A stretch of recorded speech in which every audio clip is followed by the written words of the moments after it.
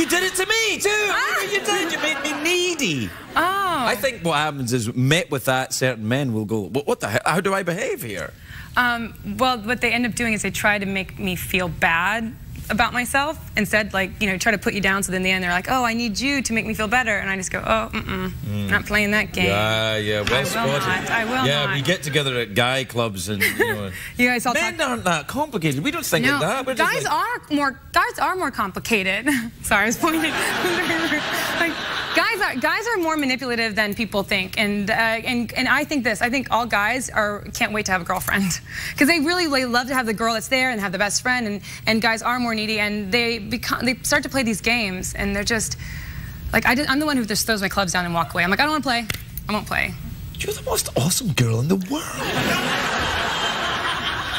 Well, you shouldn't feel bad about yourself at all. You're awesome.